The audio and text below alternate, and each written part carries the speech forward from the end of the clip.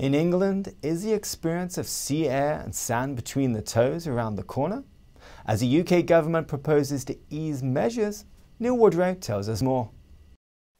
The government says just 7 weeks away, all being well with the data, people can once again enjoy a family holiday.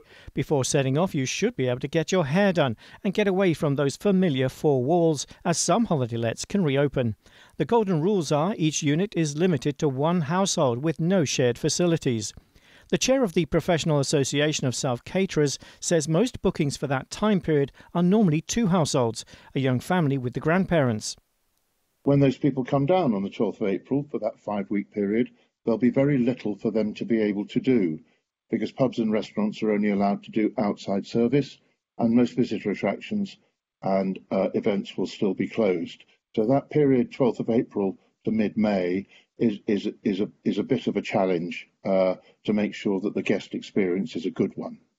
But he is pleased and sees it as a big positive step forward.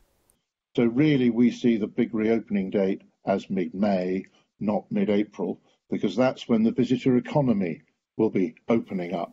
The association has around 1,000 paying members, which represents over 40,000 self-catering properties in the United Kingdom.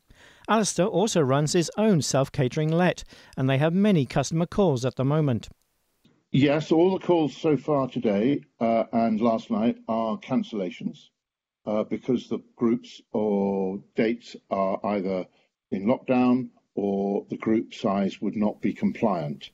They then need to quickly remarket the new vacancies.